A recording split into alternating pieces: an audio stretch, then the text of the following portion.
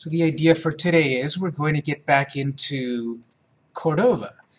We were using it 2 weeks ago, where we set up a project, and then we took time to work with jQuery Mobile. We need to integrate the two. So I've got a copy of the last template.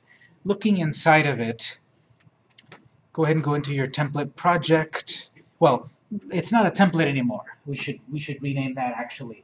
It's not a template anymore. This is going to be based on the template we worked on. The template has that config file set up.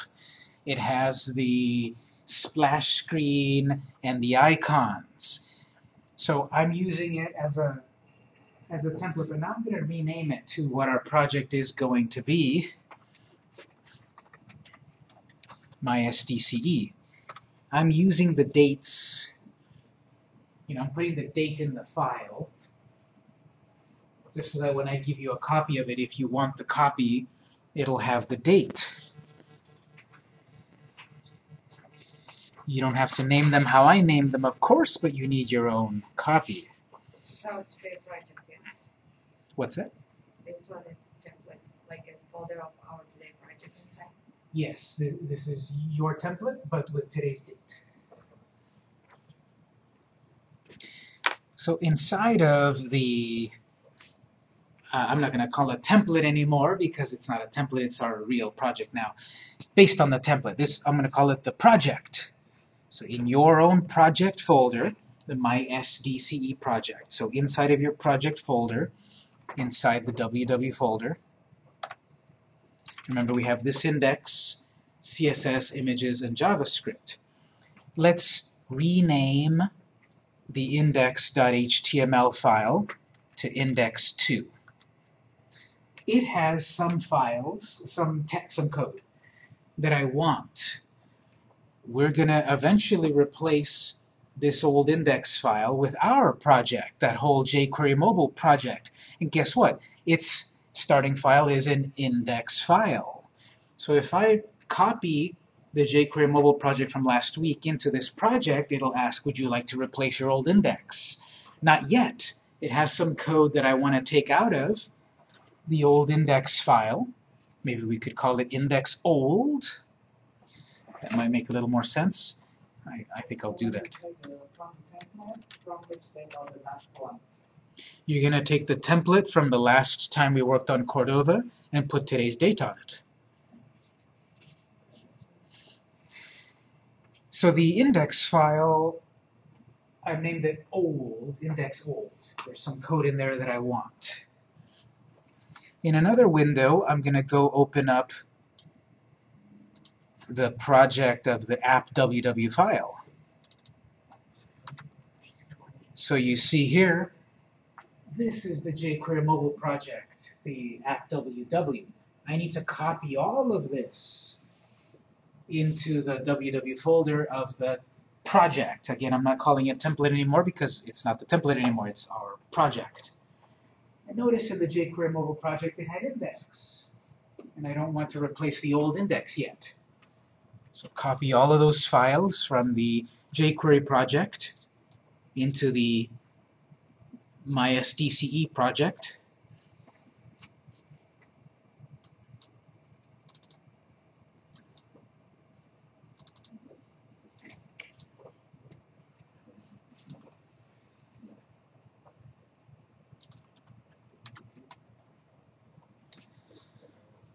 So when we create a brand new Cordova project, it automatically has an index, a JS, an IMG, and a CSS folder. We had our jQuery Mobile project with its own index, images, the font, the jQuery Mobile, and the jQuery and the rest, my styles. So in theory, this is all we really need. We just need to add an index file to replace the index file that comes with Cordova. That's not fully correct, however, because the index file is connected to a JavaScript file, and it has other code that we still want. So index from jQuery Mobile and index old from Cordova. I want to open both of those in Notepad. You can actually select more than one file at once and then right-click to open them both in Notepad++. So let's open both the old index file and the new index file in Notepad.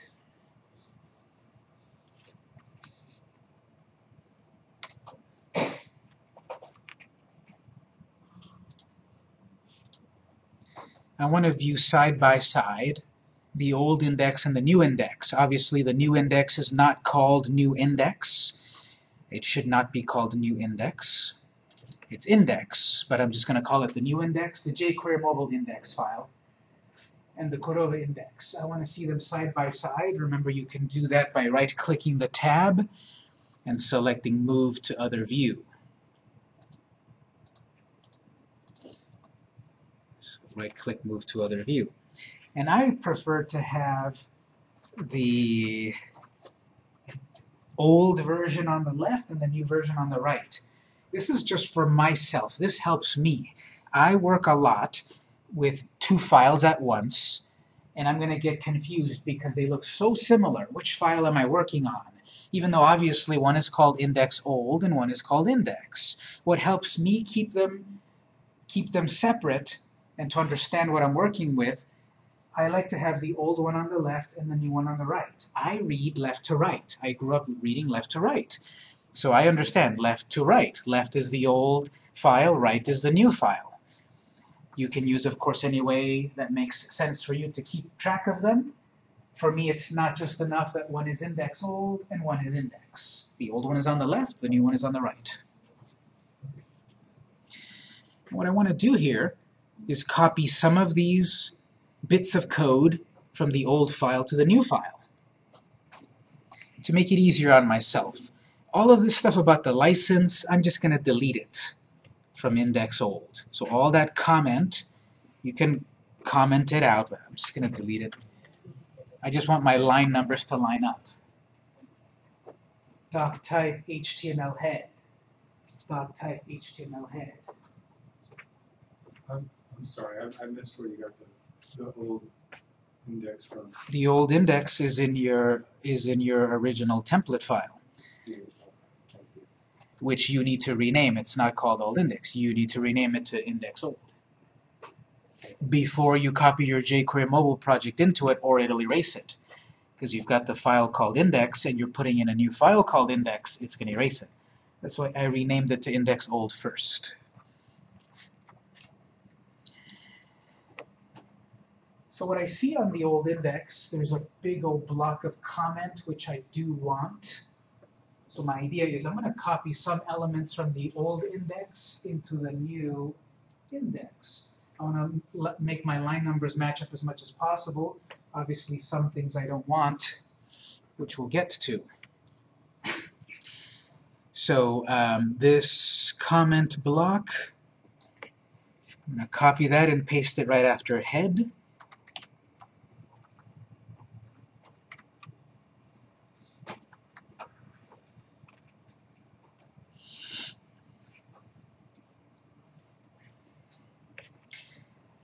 After that, I see a line that says HTTP equivalent, content security policy, whatever. Then I see format detection telephone, MS app highlight. Those three lines I also want. I'll just paste them in after the comment. I'm just kind of matching up the lines in each file. I'm bringing them over. If they were in the original Cordova file, if you create a brand new Cordova project, these lines are in an index file. Therefore, they're necessary, they're important. This one was from the jQuery mobile project. I wasn't thinking about it in terms of an app yet. So, there it is.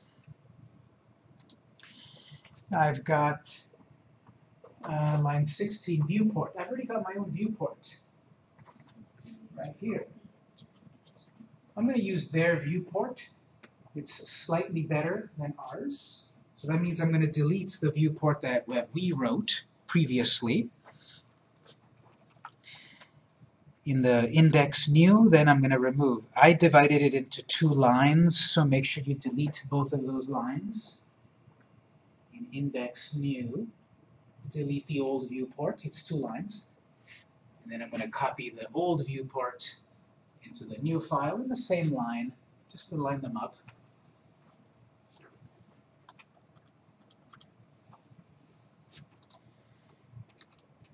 So I'll take that viewport and I'll add it after the MS app part. So line 16 is the viewport on both lines, on both files. I noticed that on ours, we did it more correctly by having a UTF-8 character set. UTF-8 is not mentioned in the Cordova. That's shame on them. It should have had a car set. You should always have a car set. For some reason, the Cordova crew didn't put a car set in their project. They should have. They've got title Hello World. We've got our title. Now they've got a reference over to index.css. We're not going to link to a separate index CSS file. We've already got one. We've got my styles CSS. And their CSS file has a few things we don't need. So we're not going to take a link over to their index CSS file, but some of the code in the index CSS file I want to put into my CSS file. We can do that right now, yes. So, sorry to go back a little bit. Like when we copy from the old stuff from the command to down to the viewport, right? Uh-huh. That's all. Well, maybe you need to make your file look the same as their file up to this point. So it is more than 1 line. I did copy like 7 or 8 lines. Okay, but just from those command down to the link where, yeah, that's To the viewport. I did go to the viewport, yes. from the old one. From the old one, yes. Yeah. To the viewport. Okay, so I'm going to do the same thing. I'm going to open the old index file and the new, I'm sorry, the old CSS file and the new CSS file. That means in the CSS folder, I have the old CSS file, and my styles is the new CSS file. And these are the new versions because they're coming from the jQuery mobile work that we did last week.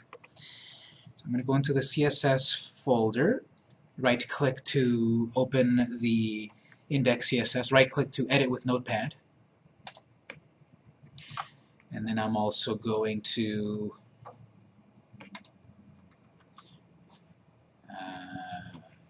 open up the My Styles CSS. One thing that could happen, again, I want the old one on the left and the one on the right. One thing that could happen is that both of the CSS files could open on one side or the other. That happens depending on what you've last selected. I didn't mention it, but I'll mention it now. If I had the new index, and I'm opening up the old CSS, it's going to open on the right side because that's the last file I had open. If you want to switch their view, remember you can just easily right-click, move to other view. So I want the old versions of the files on the left, the new versions on the right.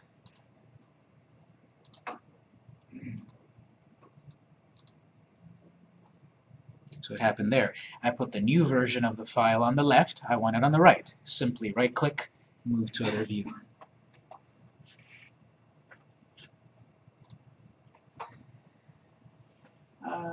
We've got that whole comment.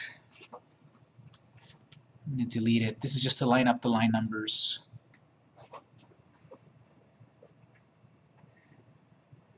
The old index file has a few things we do want. We want the universal selector, asterisk, which does a WebKit tap highlight color. I'm copying that from the old index and I'm pasting it before aside.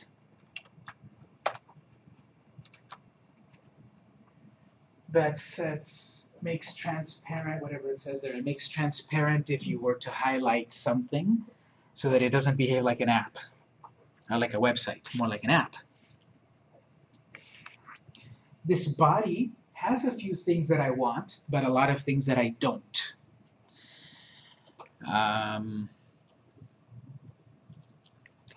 For example, these background colors here, I don't really want any of that background color stuff. We're defining the background color in config XML. We're also going to define it in a better way later when we add a new theme to our project. So I don't really need that. I don't need this background attachment. It's related. Font family. I could take this font family if I want, or leave the default. It's got a font size. So all of these I don't really need either. I don't want the text transform uppercase. So really what I want just is these first lines to this point here, WebKit. This also relates to deactivating the web aspect of the project. If I only copy that much, obviously I'm going to need to add my closing curly brace. So on body, I only need those first three WebKits. And I'll add it after the asterisk, and then I'll close the curly brace. Make sure you close that curly brace so you'll break everything.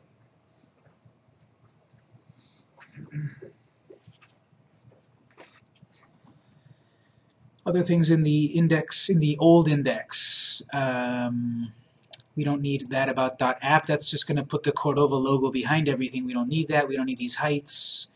We've got some things regarding landscape orientation. We don't need that. We're never going to go into landscape orientation. We've locked it to portrait. We've got some H1 sizes which conflict with what I'm already trying to do. We don't need that. We don't need these event listening and received. We don't need that either because this is just that very basic how it shows device loading and ready to rock. Remember that? We don't need that. And then they've got an animation that happens with blink. We don't need anything. So we really only needed these very first few lines to prevent the highlighting that a website does.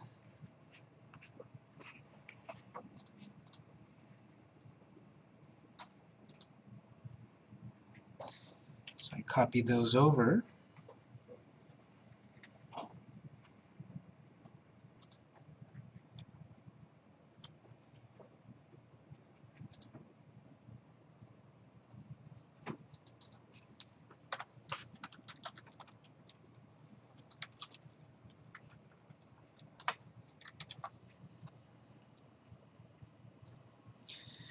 And then if you go back to the index old and the index new,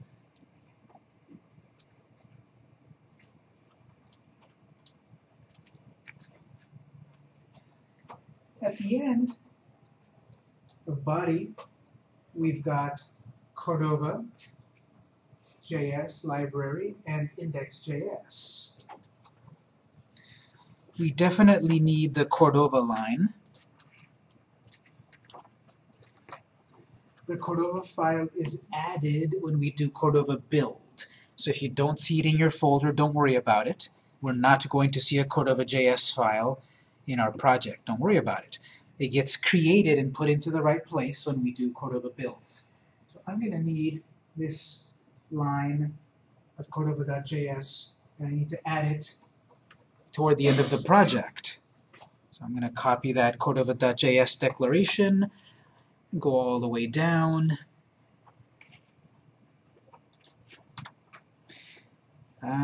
we will add it after jQuery, after jQuery mobile, paste. There's lists the type of script. You can leave it as is. I don't like it there. We don't need it. HTML5 assumes JavaScript. I want to save a few bytes. I want it to look nice and organized the same. So I'm taking that away. You can leave it if you want, but I'm going to take it away. What's the function? In older versions of HTML, we needed to specify that this script code is JavaScript. The older web browsers wouldn't know that exactly. So here we're saying we're in HTML5, so it assumes JavaScript when we had script.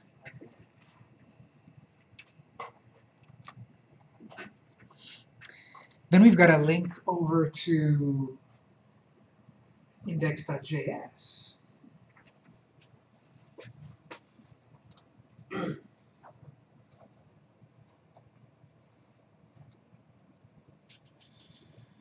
On this one, we have not created a JS file. When we were working on our jQuery mobile project, we did not create a JS file. We might as well use the one that already exists. So I'm going to copy the reference to index.js and paste it after Cordova. And again, I'm going to remove that text /JavaScript.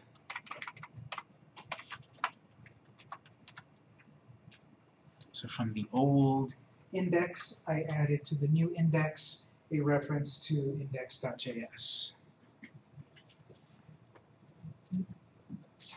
So when it doesn't have same engine to edit like that, it just takes from the old one, or we have to create new one for that. What was the first thing you said when it doesn't have what? When it doesn't have the index.js. Well, whenever you do, it's there, exactly. Whenever you do Cordova create, it creates it. Now, let's take a quick look inside of that index.js file. Inside the JS folder,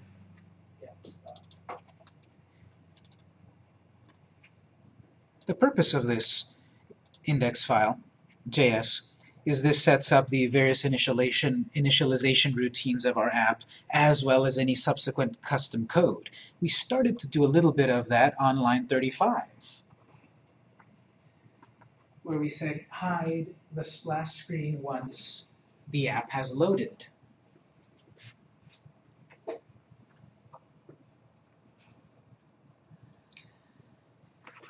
So all of this initialization that goes on here, we need this, and then our custom code is going to go further past the rest. All this extra stuff relates to what's still left in the old index. At the very beginning, we've got the initialize method of the app constructor. And so we're saying document.add.listener device ready. Cordova is going to emit the event of device ready. Notice the order. Try to load the Cordova code. If the Cordova code loads, it'll emit device ready. So then device ready is being listened for right there. So if this file is functioning, then it'll emit device ready. After device ready is captured, we'll have onDeviceReady function after that. OnDeviceReady function right there. It's just further to confirm that it has received the device ready. Okay, received event. Further is right here. So all of the code that we will then further write for all the cool complex stuff we will do should be inside of received event.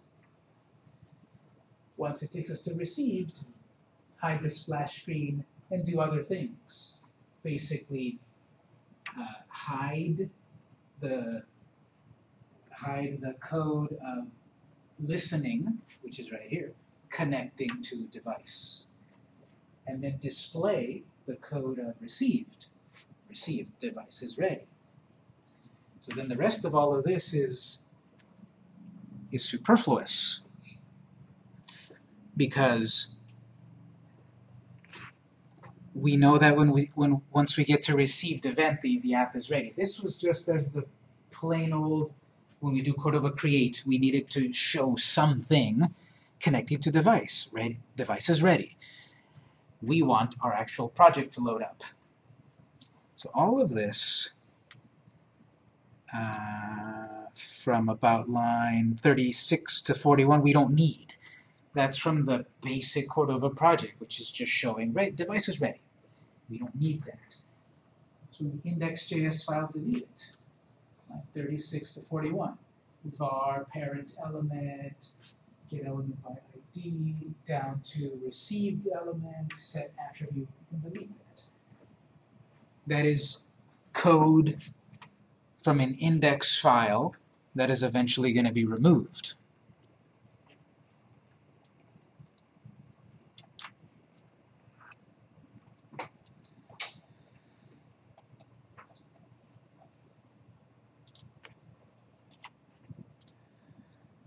So you see, it wasn't as easy as simply dropping a new index file into a Cordova project. It had these extra pieces that we needed to deal with.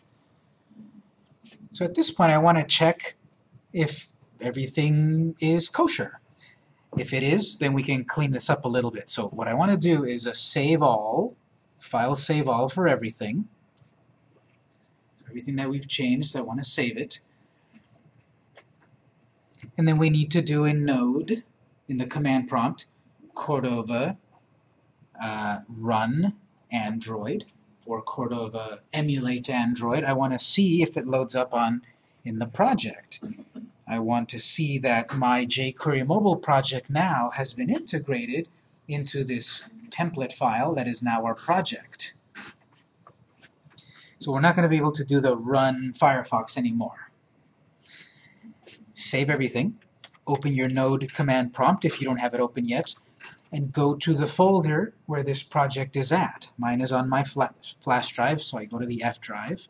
You should be used to this now. So F : to go to my F drive. I have all my apps saved in an apps folder called apps. So I'm going to switch CD apps. I see the template. We don't want that. We want today's work. I'm going to CD into today's folder. Remember, the shortcut as you start typing the name of a folder, press Tab, and it'll start to fill in the rest of the name. I'm in today's project folder, Cordova run Android device, if you've got a device. If you don't, you can do Cordova emulate Android to run in the emulator, or Cordova run browser to see it in the browser. I'm going to give it a shot on my device. I've got one plugged in.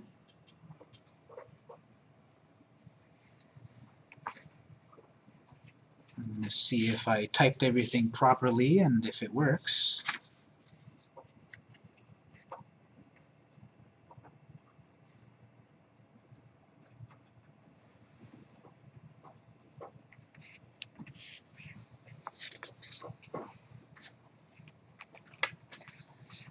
I'll check if mine works, and then if it does, I'll help out. I'll help out people. But the whole idea is that we're taking pieces of the old project and adding it to our new project.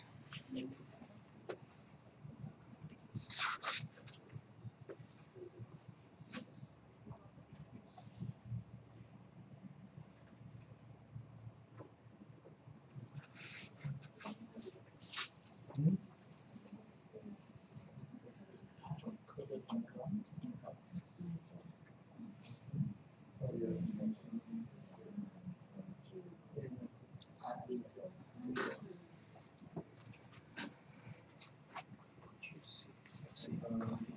of us were trying to copy at the same time.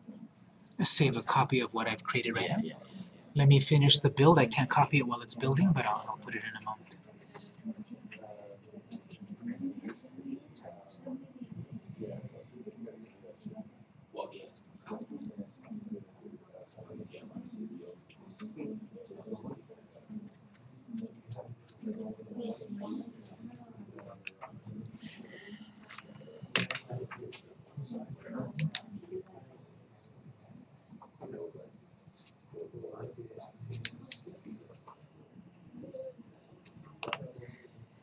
So I need to wait for mine to compile to see my results. I'll put a copy of my code in the folder, of course, in a moment, but I can't copy it while I'm compiling. And of course, the problem with using my code at a certain point is that it's my project. You don't have your code, you don't have your customization.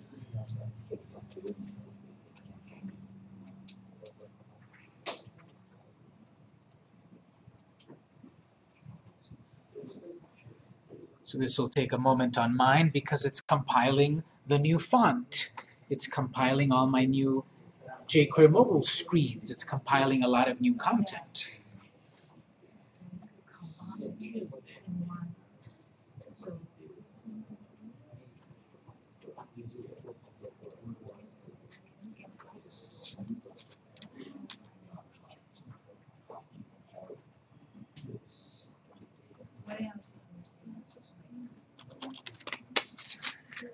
So mine built.